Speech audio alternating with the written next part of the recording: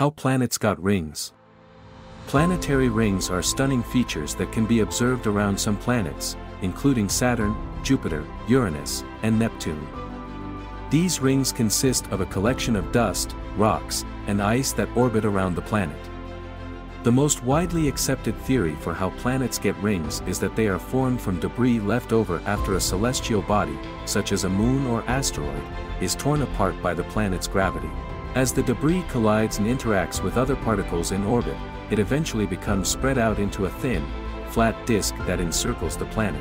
Another theory suggests that the rings may be the result of a moon or other celestial body that came too close to the planet and was torn apart by tidal forces.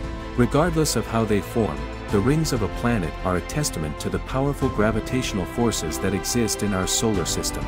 They are also a reminder of how complex and fascinating the universe can be, even in our own backyard.